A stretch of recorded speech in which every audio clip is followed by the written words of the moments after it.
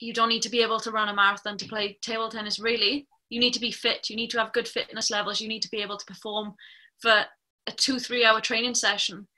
But I think, speed and explosive power, I think, is the most important at the high level. And as I said, just endurance is a given. And speed and explosive power, I think, is the biggest difference between the top players and the lower standard players.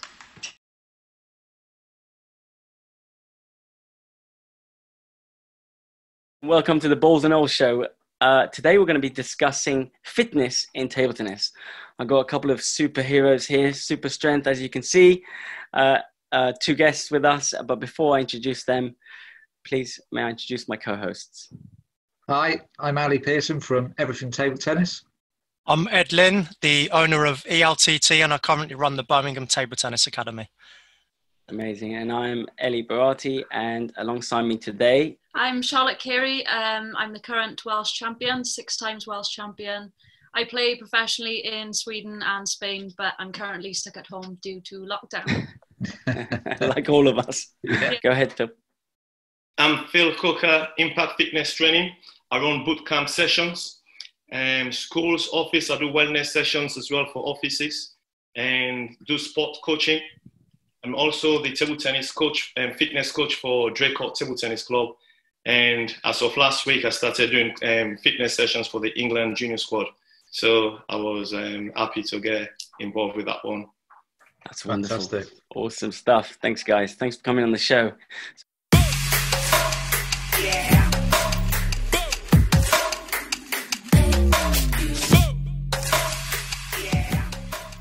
So we're going to just kick it off with Ed in the first question. Okay, really simple question, Phil. How important is physicality in table tennis? So, fitness and strength and various other aspects. And feel free to elaborate as much as you want as well.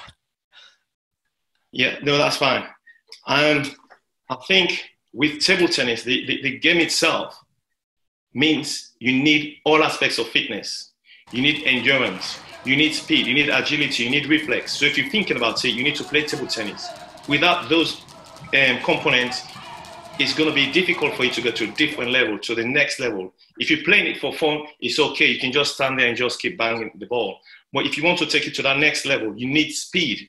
So fitness is very, very important. And I think that gets neglected. But I think recently, most people are aware, and that's being picked on. And I see more table tennis players working on their fitness, which is quite good. Yeah. Now, Phil, you're not a table tennis player. Am I right in saying that? I do play table tennis, but I'm not as good as you. I do play. So I play in the Derby Premier League. Ah, not too shabby at all. Nice. It's pretty good. I just wanted to know, because as you say, you're not at the so-called top level. Not at all. Is the perception down there that you don't need to be fit? Well, if you're playing in the league I'm playing, the guys can just get the ball back without being fit. Yes. So, for the young players, they look at that thinking, well, he's not moving, but he can get the ball back. But that's not what we want to introduce to these young players. If you need to get to that next level, you need to get that ability to be able to move really quick. You need to be able to recover the endurance, because some of this rally goes on for ages and ages, because you can have the power, but if you can't reach to that ball without the endurance, you can't, you're going to miss out on that point. Charlotte, how important is physicality for you? And can you give us a rough look at your regime and exactly what you do?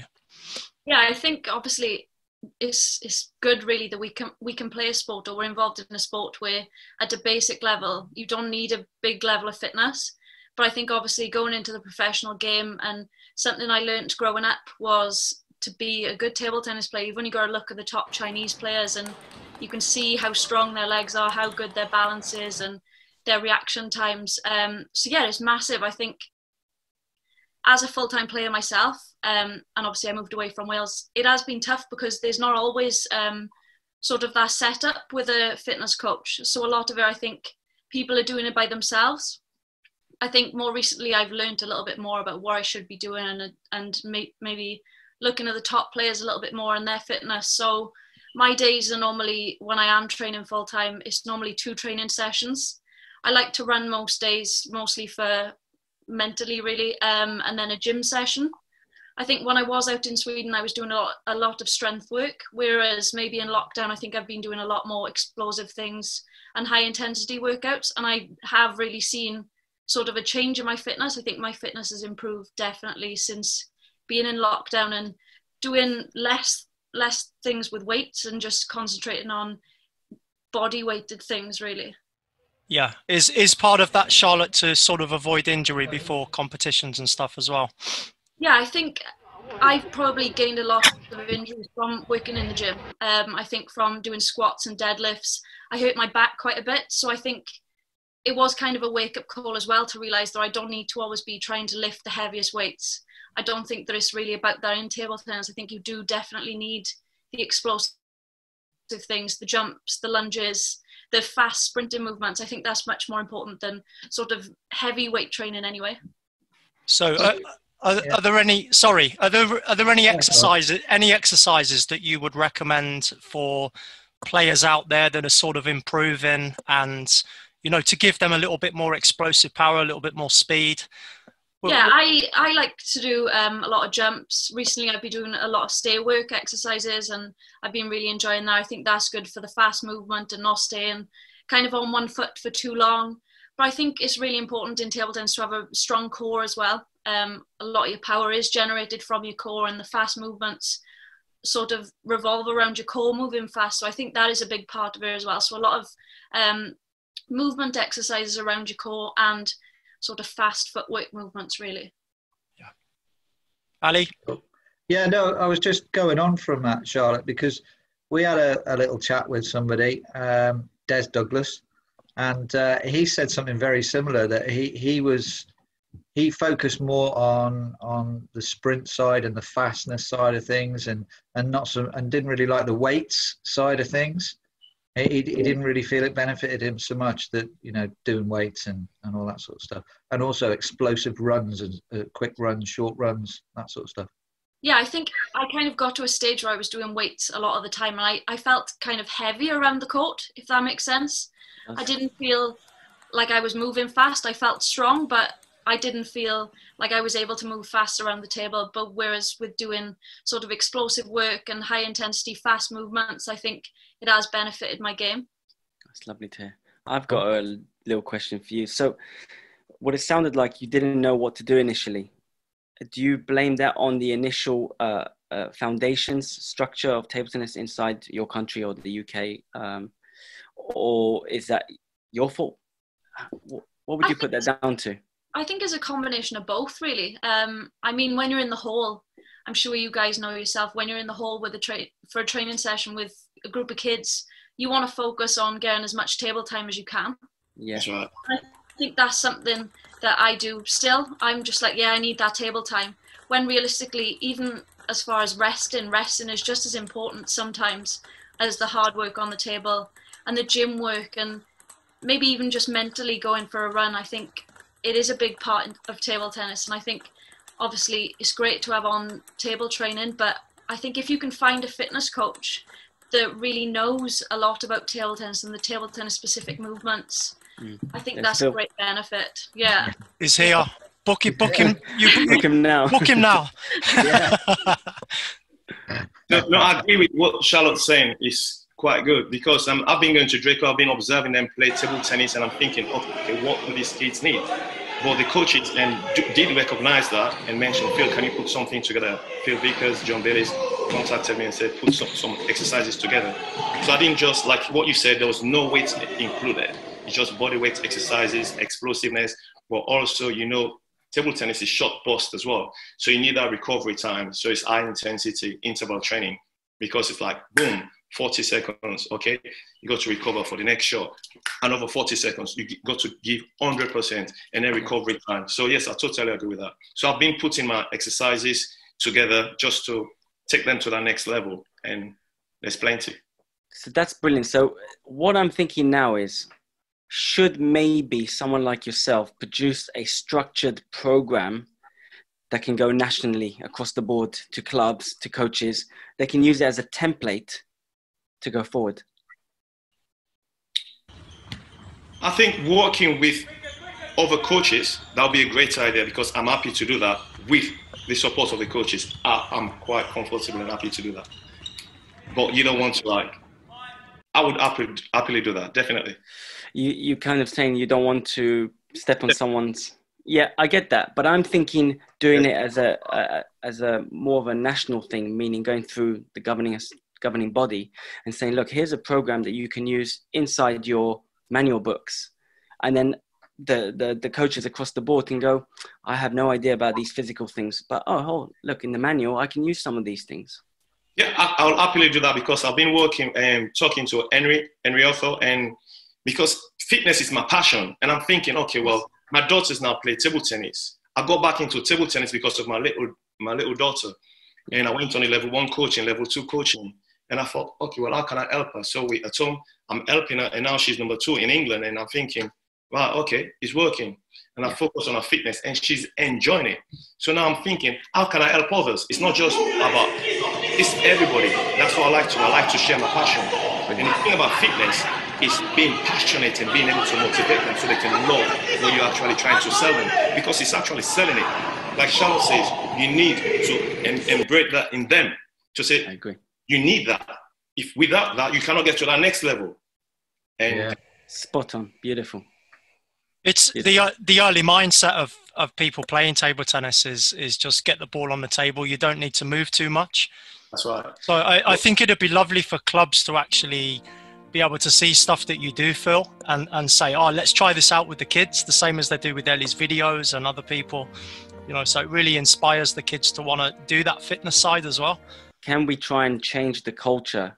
You know, I played abroad, and Charlotte will tell you the same, that they do warm-ups, they do cool-downs. It's a very common theme across Europe and the world. But in England, the UK, for some reason, it's get in, take your bow, let's hit a few balls, and we go home. So I'm just trying to think, how can we change that mentality? I think it's quite hard as well, because, you know, coaches in Britain generally are expected to do everything. They've got to be a psychologist. They've got to be someone to look after you. They've got to be a coach. They've got to be there if you've got a problem. Mom, dad, brother, sister. And as much as, they can be good at it all, but are they really going to be really good at everything? I think it'd be, obviously in an ideal world, it'd be nice to have a fitness coach, the national coaches, a psychologist, a nutritionist. I don't think it should be down to the coaches to kind of do all that. But if there is a system in place where the coach can get a little bit of help or a little bit of insight, and they're not kind of just making it up and trying their best. Well, I also am aware in the England squad, they're actually big on the fitness. Yes, they are. You know, in the junior squad, because it's fitness. And I know about that one because... I think there's a bit of a... I also know a little bit. I think there has to be a careful balance there. I do sometimes think the balance is not quite right, especially for young kids. We have to be a bit careful as to how much we push the fitness. Because fitness, let's be honest, you can get fit anytime in your life. You can't get good at table tennis, like really good anytime in your life. Once you're 20, 30, you know, you're going to start hitting the stumbling blocks. What are you trying to say, Ali? I'm not going to get any better. Ali, you're the youngest one here, man. Yeah, I kind of think a little bit as well, from past experiences, when I would travel to Cardiff, maybe for like an hour session or a 2-hour session, I used to think, well, I can come home and do my own fitness training. I don't want that to be eaten into my table time.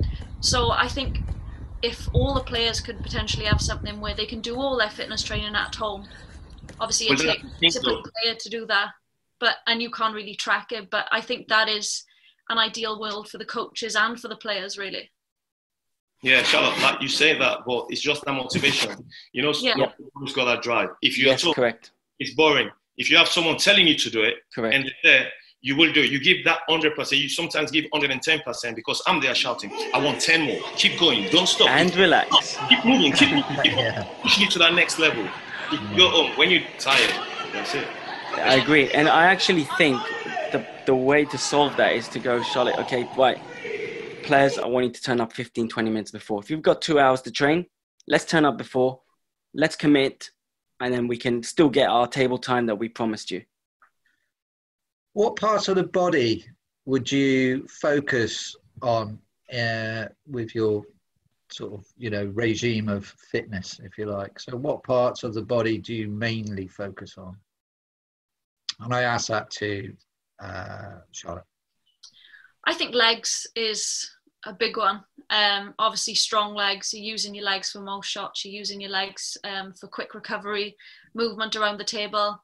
I think you generate a lot of power from your legs, but also, as I just said, I think core is a big one, which can be neglected a little bit. I think sometimes, there's a lot of leg work and maybe quite a bit of arms. I think arm strength is maybe a given when you're doing sort of these exercises. Okay, it's important to have strong arms, but at the same time, I think that comes part of the parcel with some other exercises that you do.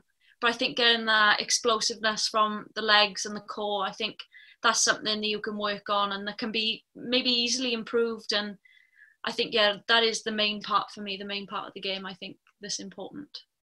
And is there sort of like set routines that you specifically do, where you work on that? Is there sort of like a set routine that you try and sort of implement?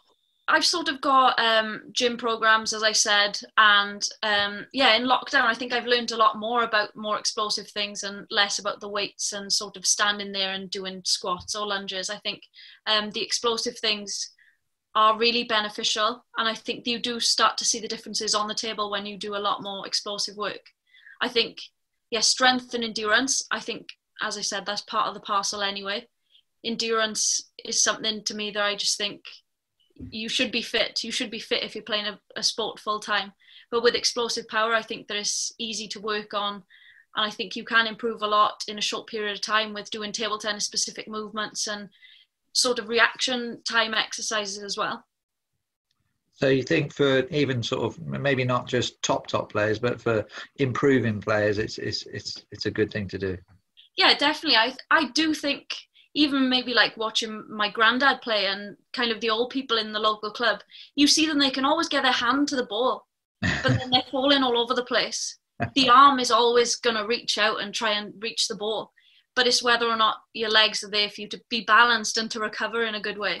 And I think even from such a low level, you see people, like crossing their legs over and falling over and like run into the ball rather than sidestepping. And I think from such a small level, you can be so much better at that. I think if that's instilled from the start, the right movements, the right way to react, the right stance, I think that will just benefit you further and further down the line. That's brilliant. Cool. I mean, can I concur a little bit here? I've seen some of the Chinese work, and you could see the first thing they actually worked on was teaching them how to move their legs first. They didn't let them hold the bats. And what I really noticed very carefully, I did a bit of a study on it with the legs, and I noticed that when you watch the Chinese, like let's say Ma Long, when he steps in, how efficient he is when he steps in, how efficient he is when he steps out. When you watch Timmerball, who's also, of course, world class, but you could see the first thing he was taught was to play with his hand.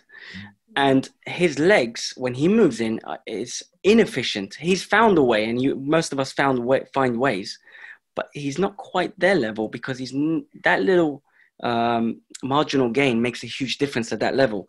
So when you watch him stepping in, he does like 2 or 3 or 4 steps before he steps in, where Ma Long will do 1 or 2 maximum, and then he's in. And that's the difference.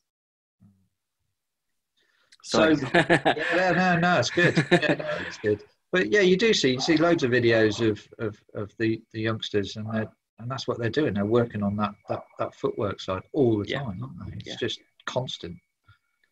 Phil, what about from your perspective? Yeah, for yours. From my perspective, I think, like Charlotte says, more focus on legs and core, but more core, because with the core you can have good stance on the leg as well. Because if without the core, you cannot hold that statue. So it's more core work, and my focus is more core because that core gives you more explosive power from within. Okay. So my focus is more on core. Brilliant. So sometimes you see, players sort of play a stroke and then they're standing up again, aren't they, Phil? It's like they can't even hold a position. They can't hold a position. Yeah. Yes. They can't hold a position. You can have strong legs, you can have all the definition and things, but if you don't have that core, that strong core, even with the rotation, because you need that core from that rotation and everything else. So, well, this is actually, I wanted to make it clear in my mind as well. I felt that core was the fundamental, the most important part, because it allows you to do everything, allows you to use your arms, your legs, and as you said, Ed, to stay low. And the legs are definitely important but if we're really talking about the intricacies, I believe the core is the number one thing that people forget and don't work on properly. Although I'm going to be slightly controversial here, if we're talking about physical things, I believe the number one thing we should be working on is our eyes. And you can have discussions with Stevie Brunskill about it, but that's a whole other subject. Yeah. But yeah, I agree. The core, vision training, isn't it? Vision training, and top athletes do use it, and it does help. It does work, and I use it myself, and I've noticed huge benefits. Huge benefits. So how do you work on that one then? How do you work on the vision? Well, you'll need to go on a course, but you work on. Speak to Steve, innit? You speak to Steve, but like I give you a very simple example. If you hold both thumbs up and you move your eyes left and right as quick as you can, you'll see there'll be a big difference between my eye movement compared to possibly yours, because I've kind of trained it, and my eye movement is quicker, which allows me then to track the ball much faster than so-called Jimmy down the road. And that's one of the reasons why the table tennis players have so much better reaction speed and anticipation, because they're using the eyes so much better than any other sport. Table tennis, for example, is used for Formula One drivers, so it allows them to quickly track things and analyze at very high speed through table tennis. But we should be training off the table with our eyes as well. But that's, like I said, it's a whole other ball game. But it is a part of physicality that is neglected hugely. And I do think it's something that should be looked into a bit more properly. And like me and Ed, we went on a course, and I felt I learned a hell of a lot. It's and very good. I came out very inspired, and I thought, okay, here's a new marginal gain for one of my coaching tools or repertoire, whatever you want to call it. Yeah. We don't need to say too much about that now, do we? It's interesting though, because if you stand next to a lot of table tennis players and just focus on their eyes for a couple of minutes, you'll notice how they don't use their eyes properly, and you'll spot it yourself if you watch. I'm going to start looking at them in the eyes now. Yeah. You'll see the eyes going off in different directions, and you're like, that's not where you're supposed to be looking when you play table tennis. So if I gave you a choice to choose between endurance and speed, explosive speed, which one would you choose? As I said, I think endurance is a given. Obviously, if you're playing matches in a pro tour, for example, you play maybe one match in a day. But if you're playing in a Grand Prix and you can play, 20, 30 matches in a day, then it's a different story. Yeah. You kind of see a lot of the time good players are winning because they've got good endurance and they're fitter. But I think in a pro tour, I probably would choose speed and explosive power if I could only have the one. But yeah, I just think that endurance is a given. It's not something that really needs to be looked at, I don't think, in table tennis. You don't need to be able to run a marathon to play table tennis, really. You need to be fit. You need to have good fitness levels. You need to be able to perform for a 2-3 hour training session. But I think, speed and explosive power, I think, is the most important at the high level. And as I said, just endurance is a given. And speed and explosive power, I think, is the biggest difference between the top players and the lower standard players. I'm with you there. Definitely. With you there. Although I have to say, many times I won Grand Prix because of my endurance. I wasn't of the skill level of the others, but because I was fitter, and I used to bounce in front of their eyes, I'm super fit, you're not going to beat me. And it won me many matches. It won me many tournaments. So, and the endurance, I suppose, also kind of plays a part when you're talking about the Pro Tours. When you're playing a best of 7 and you're going to 4-3 and you're both head-to-head going at it, the endurance does play a part. We have to be honest. Yeah, I do think endurance is a big thing, but I think psychologically, you need to be able to continue for a long period of time with a good psychological endurance rather than a physical endurance in a way. So I think if we're talking about psychological endurance, I think that's a massive thing, you know, keeping that concentration, even keeping the concentration to 11 in one set. I think psychological endurance there is a huge thing. But if we're talking just fitness, then I would definitely say speed and explosive power. No, I would go with endurance as well, though. The endurance, because the speed is good. But like you said, if you keep going on for a long day, you need that endurance. Mm-hmm. You know, because you said endurance is a given. Well, how do you get that endurance if you don't train it? Yep. You need to train that endurance. So given it's a given, you still need to train it. So you need to go on the runs. You need to do the skipping, because skipping looks like something that's very easy. Not everyone can skip. You try and skip for like 1 minute, you're out of breath. If you're not used to it, some people, the boxers can skip for like 15, 30 minutes. We try and skip for 4 or 5 minutes, we're out of breath. So my thing is like, you get skipping rope, it's only 3 pounds, get yourself a skipping rope and get skipping. That improves your endurance without actually leaving your house to go for a run. It does. See, this is where I'm interested, because from a coaching perspective, I believe both are extremely important, but I would like to know kind of a bit better, because I would like to see which one do I need to focus on a little bit more. And I agree with Charlotte, in terms of the highest level at the moment, in my opinion, speed is probably the winner now. It's become greater than the spin, and maybe power is inside the speed, so we kind of put it together. But speed nowadays is becoming the real killer in table tennis. So we know it's very, very important, the highest level. But to get to the highest level, don't we need that endurance? Don't we need to be super strong, fit, and mental endurance as well? So this is where I'm agreeing with Phil, and I'm agreeing with you, Charlotte. But I'm trying to see if it's good you're agreeing, but you're giving us a choice to choose one, because I should have to choose both. And I would choose both. Thank you. No, choose one. Choose one. I'm going to choose endurance, and Charlotte's going to go for speed, but I want both. You know what I mean? Yeah. In terms of your training, you have to make sure all the kids have the speed, they have the flexibility, they have the agility to move, and they have the endurance is very important. Because this rally, the competitions, the nationals, you win in group stage, you got to go next. You win that quarterfinal, you got to go next to the semis. If you need to keep moving, you need all that. But this is where it becomes very important, endurance, because it doesn't matter how much you have the explosive speed. If you don't have the endurance, the speed will go down, and then you will lose. You will lose. So I don't think you can choose one though, because I think they are both interlinked. Okay, so if you could choose one at one period of time, which one would it be? And then you can move forward. So let's say if I'm a beginner, would you choose speed first or endurance? And if I'm an elite, would you choose endurance or speed? At elite, I would choose speed and power, because, okay, you might be able to pick up the balls from Marlong's forehand going past you all day long, but if you can't react and be fast with balls coming at you, then you're just picking over. That's brilliant. I love that. And at a young age, I think you train for ages at a young age. You play non-stop, even just messing around.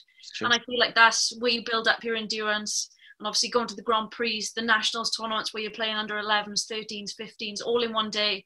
I think that's where the endurance is built in a way. Nice. I think another key point here is that if you work on your speed early on, you're losing your consistency, you're losing your shape, and you're losing your technique. So endurance has to come first. Right. Yeah. Nice one. Yeah. Well summed, Ed. I love that. Also, Ellie, you asked me about table tennis and how I lost my weight just playing table tennis. It probably was picking up the ball. Charlotte reminded you, has she? She reminded me, yeah. It's probably just picking up the ball a lot. Is that because you wanted to hit the ball too fast all the time, Ali? No, because they were all hitting it past him. They were just going past me all the time. He was going to pick them up. I wasn't quick enough, but I got my endurance back picking up the ball. That's fantastic. So, Charlotte, you made a point before about a really, really good point, actually, about psychological endurance. Yeah. Is there a connection, do you think, between psychological endurance and physical endurance? Because I tend to think that there has to be a connection there. I think there's a connection with any type of fitness and psychology. at the end of the day, you can be the fittest person in the hall. You can be the fittest person in the gym, the strongest person in the gym. But at the same time, if you can't control your performance anxiety, you're not going to be able to perform the movements that you practiced in the training hall. You're not going to be able to do that under pressure. And I see so many people in training halls who are unreal at practicing. Yeah, world champions. So good at practicing. They're so fit, so good in the gym, but it comes to a match and they choke. And that's not just mentally you're choking, your body is choking. It's restricting you from performing at a normal level how you would in the practice hall. So you can be fit in the practice hall and you can have the best endurance in the practice hall or in a match. But at the same time, if you haven't got any sort of psychological strength, there's no point. You may as well be the fattest and fittest person in the hall, because if you can't do it mentally, then you'll never be able to do it physically as well, I don't think. So, Charlotte, do you feel sort of less nervous if you have a really good sort of warm-up? Say you go for a little run and stuff like that before? Yeah, I think generally, if I know that I'm feeling fit, if I feel like I've been training well, if I've been doing good fitness sessions, I think mentally that helps me. I feel like I'm strong physically, and that therefore makes me strong mentally as well. Yeah. So I think it is connected, and it gives you confidence. When you feel fit and you feel stronger, you are more confident generally in yourself, and I think that gives you confidence on the table and in the matches as well. I agree. Charlotte is every coach's dream. You are. I want more players like you. Brilliant. Well, I just look at Phil and how he just walks all around the place smiling the whole time, and thank you. you know, no, but Very inspirational. The fitness that you do has a massive effect on your lifestyle and other things as well, doesn't it, Phil? You know? Yeah, thank you. Yes, fitness saved my life. It's difficult to explain. That's another subject. But so it's like growing up, I didn't smile much. Now, it all helped me because my background, I'm a fighter. I did karate. I was a karate champion, heavyweight champion in Sierra Leone. I'm from Sierra Leone. But that time, it's all fight. And you go to take being an athlete to the next level. So you go to train to be your best. And there was someone there to help and guide me. Yeah, but I did not appreciate it at the time. Now I'm in a position where I can help others to give them the same thing I had. So it's like, so I'm thinking, oh, that guy was helping me for free. Yeah. He didn't have to. So, hey, let me give you my time. Let me try and help you. Let me help someone like someone helped me. So that's what I'm doing. I'm just passing on. That's why my t-shirt I wear is mad, making a difference. And I'm fitness with a smile because I'm happy to do so, because it's my passion. Yeah. That's nice. That's why I try to help others. I love it. I've been doing fitness since the age of 9, and it's helped me in a way, just like Charlotte said. If you have that, if you feel you fit, you believe it, there's no nerves. It's mentally strong there. It just prepares you. So that's what we need to try and get all these kids and all these players to that level where they feel fit, and then they can go in there and perform to that high level. It don't matter who's in front of them. They just believe they can do it. You give your best, win or lose. Someone has to lose. But if you give your best, you leave the table thinking, I've done my very best, and the better person won on the day. I don't think a lot of people realise that if you have a good workout, you start releasing a lot of sort of endorphins and various chemicals, and it takes the nerves away quite a lot, you know. I've got a good little story about that. We're listening, Ali. But remember. Okay. Right. I did. I turned up for a league match once, right? And this guy was late. He then said to me, look, can you just wait a minute because I need to do a run? And I said, what do you mean? And he said, well, I always have a run before I play, but I'm running a bit late. So can I do a run? And anyway, he ran. Literally, I said, yeah, okay, go for it. So he ran down to where the pub was, about half a mile away, and all the way back up again. And then said, right, I'm ready now. And of course, I was just laughing my head off, thought, you know. And he absolutely smashed me. So, because you didn't take him seriously, that's why. Because you're thinking, is this the clown? You didn't take him seriously. I didn't take him seriously. I just thought, you know, but he wasn't mentally prepared. I certainly wasn't. But by the time he got back, he was mentally prepared, physically. And he absolutely wiped the floor with me. Yeah. So next time he did it, I went for a run with him. I hope you won that time. I won. Hey, nice one. Yeah, so that was that. I think another point as well is I've seen a lot of people in lockdown, like even some of my friends or my teammates in Spain, they haven't had access to a table through lockdown. Yeah. And them doing fitness is obviously a huge boost, and I think mentally it's so good for you to do exercise. I mean, I've got a table in the garden, but I've hardly been able to use it. And I do think doing all the fitness sessions and not just staying in bed and kind of whinging about the fact that we can't play table tennis, I think getting out and doing fitness has just been like a massive relief for everyone, really. Even non-athletes, non-table tennis players, I think everyone has benefited a lot just from doing a bit of fitness through lockdown. Yeah, definitely. Spot on. Oh, it's amazing. I think the main lessons from today really are how important our bodies are, and if we don't take care of our bodies, then we're not going to be able to perform at a higher level. Not everyone can be elite, but if we don't push our bodies a little bit, we're not going to be able to gain access to more. And unfortunately, we're coming into a world of screens, and it's becoming really, can I say it in a nice way, it's becoming very bad for our youth. And especially us who are the athletes, have got to do our very best to try and showcase how important fitness truly is and must continue through time. Yeah. Cool.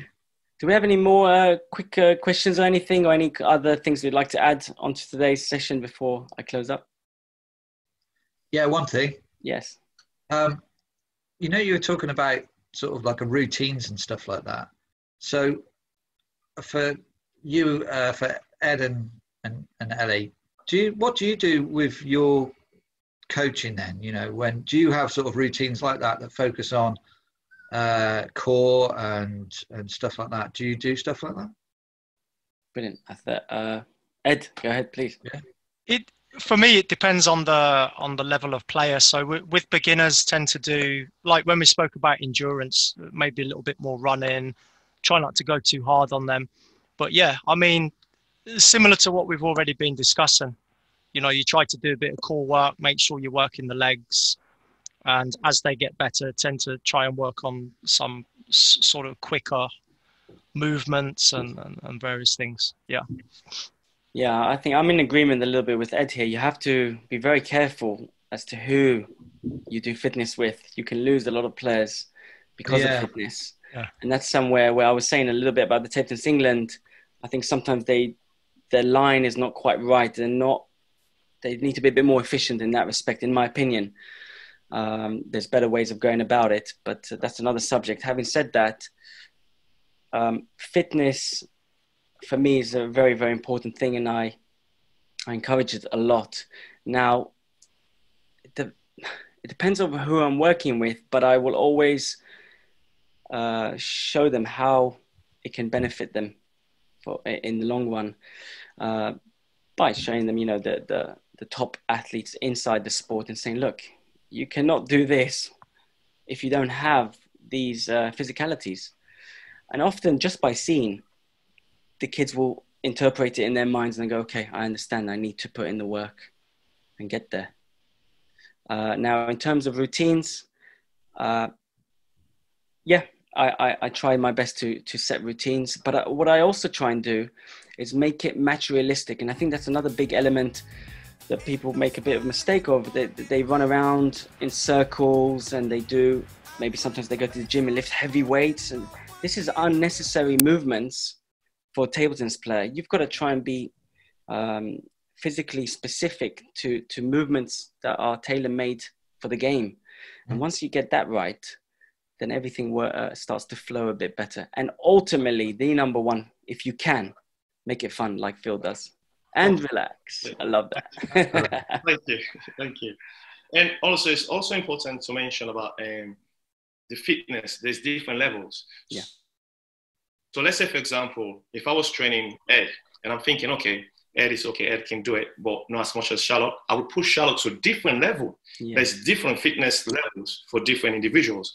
So if I know Ali can do it, Ali, we're going extreme, and it's no mercy to show you. You know what I mean? I'm making sure it's no mercy. Then I'll take it easy on it. But for you, it's extreme, no mercy. So that's it. It's just different levels. So you know who you're training, and then you know you got to push that athlete to a different level depending on the athlete's ability. That's fantastic. Right. Spot on. I agree with that. Brilliant. What about for local clubs and things like that, where you've got sort of local coaches and things that not necessarily like pro coaches like yourselves, but you know, what should they be doing? I think most of these clubs have, most of them, they have level 1 coaches, and they teach them that basic table tennis fitness. So footwork drills and things that are cones. So I would assume, I'm just assuming, I'm not quite sure. I know Draycote applied that because you have different coaches at Draycote, and they have, for the kids, they have different type of fitness level. For the intermediate and senior, I'll do the fitness coaching for them. And that's okay. For the younger ones, they have Joe Green and other people that will do those fitness. So they'll make it a bit simpler. They will have something in place. Okay. As a level 1 coach, you should have or know something about fitness. Yeah. Okay. I haven't done the level 1. Does it have fitness in there? Yes. It does. It have fitness. Yeah, but for the thing is, if you're not done level 1, you're an elite table tennis player. So your knowledge surpass all that level 1 stuff we've done. So, Ellie, you're the man. Yeah, Ellie's the man. Well, sometimes. More often not, but okay. Hey, that's it. Well, Ali, actually, I'd like to quickly touch on what you said. I think, like I said, I think we should try and find a very basic structure for everyone to kind of have a little guideline. Okay, right. When I turn up to the hall, that's what I was trying to get at. I do a minimum of 7-minute warm up. Yeah, the body's got to warm up. It's you don't go into, you don't buy a Ferrari and then go, right, turn it on, boom. It will not perform at its highest level. Yeah, you've got to warm it up, got to tune it, you got to do what you got to do, and then you get the performance. So we've got to change that culture and our psyche across the board, and try and have everyone seen, okay, doing a little jog, a little warm up, a couple of little physical things is a good thing. I'm not surprised to know that clubs don't already do that. No. A lot of clubs, no. Very rare. It's very rare. Your club, yes, but it's very rare. We don't really do it at our club at all. It's a rare thing to see. As you know, Phil, I go across the country to many clubs, and I promise you, it's a rare. And we do have kids at our clubs as well. So you know, they're coming in, and I know that there's some kids on some clubs, and they'll come in, and it's very sort of hit and miss what they're really doing. They're going and playing a few shots and stuff like that, and learning to play. So it's just touching back what Charlotte was saying about, you know, that little regime, you know, that little sort of explosive little regime, and I was just wondering whether it could be put together like a little pathway map, if you like, of this is what you do, guys, when you come into the hall, like Ellie was just saying, you know, and just something simple, but right across the board, you know. I think it's hard from my perspective, when I go into clubs that I went to kind of when I was a child, and you see them, they all just want to go in and hit the ball. Yeah. A lot of the players in the clubs, you need to differentiate the ones who actually want to be on the pathway to play for the national teams. That's right. And the ones who are just there for a bit of enjoyment. And I think it's such a hard thing to change something that's happened for such a long period of time. If you're the coach, it's hard to kind of say to your 50-year-old adults and the kids who are 16 who've been playing since they were 9, no, now actually we're going to be doing a long warm-up and we're completely changing the set. And I think if you start a club, that needs to be done from the start. And a lot of the clubs, especially in Wales, I think have been going on for years, and it would be such a drastic change to go into something like doing a fitness session in the training, in the club training. But maybe not so much for the youngsters though. Maybe more targeted at the youngsters. Yeah, definitely. I think even if you started with the ones coming through, the really young ones, then I think maybe the older ones will start to see, oh, that looks quite interesting, or they seem to be improving at a faster rate. So maybe they would want to get involved then as well. Yeah, that's where I was sort of going.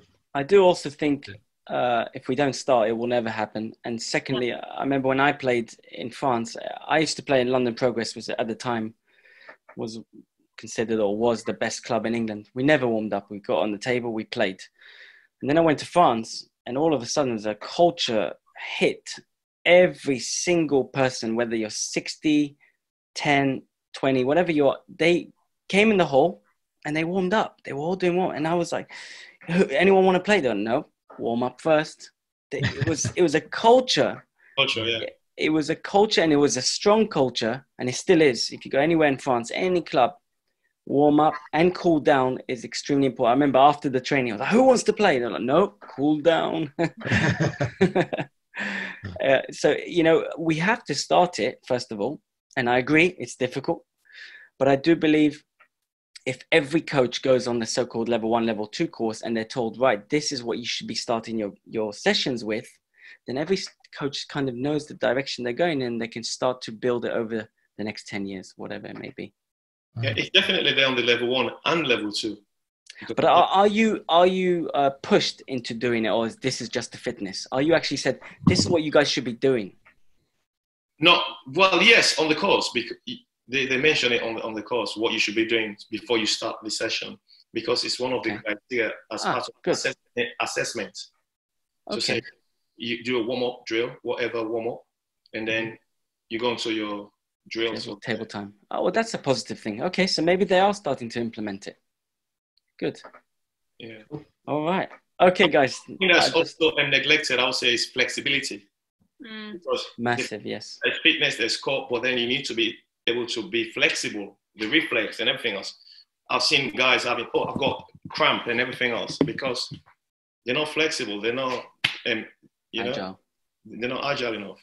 That's very, very true. Flexibility needs to be addressed as well. That's so true. In fact, when I used to work at Harefield, we used to have a professional gymnastic team and a ballet coach, professional coaches right next to me in the hall. And I remember clearly that I used to send my players to the ballet and to the gymnastics. Precious. They used to hate me, but they loved me for it down the line. They were like, look, I can do the splits. I can get to the ball I can't normally get to. Yeah, the pirouette. And in fact, they took the concept for me from the table tennis, and they used it for we also had the Watford Football Academy there. And all of a sudden, all the Watford boys started to do the ballet. You should see these kids, you know, I want to be gangster, and they're doing the splits. It's brilliant. It was so good. So yeah, definitely flexibility is a massive part that we also neglect and have to think about. Guys, thank you so much for everything. Thank you for coming on the show and giving us some wonderful insights, some inspirational things as well from both of you. And I'd like to tell everyone that we also have what's called a BallsnAll after party, which basically means once we've launched this video, then we will give you a link to the so-called after party where if you guys want to join us as well, you can, and people who watched it can come on there and further discuss what we spoke about today. So please join us for that. And in the meantime, it's good night, goodbye, and thank you everyone. Thank you. Thank you. Guys. Yes, guys. thank you. Thanks Thank you very much. Thank you. Brilliant. Sorted. Don't worry, I'll be editing loads out. Bye.